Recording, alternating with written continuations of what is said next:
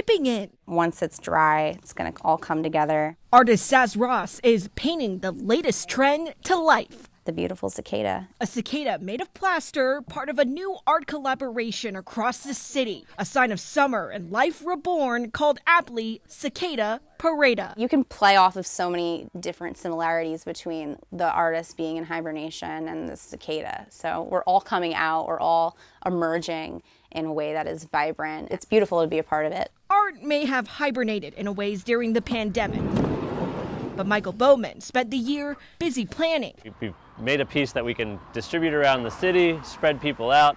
They can tour the town and still be safe with it.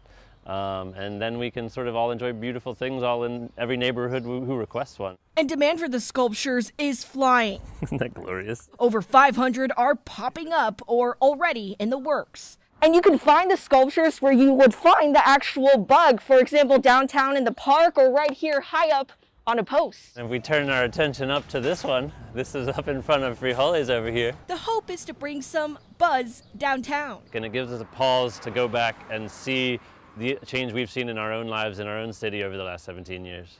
A parade of cicadas celebrating a return to life. In Hamden, Amy Lou, WBAL-TV 11 News.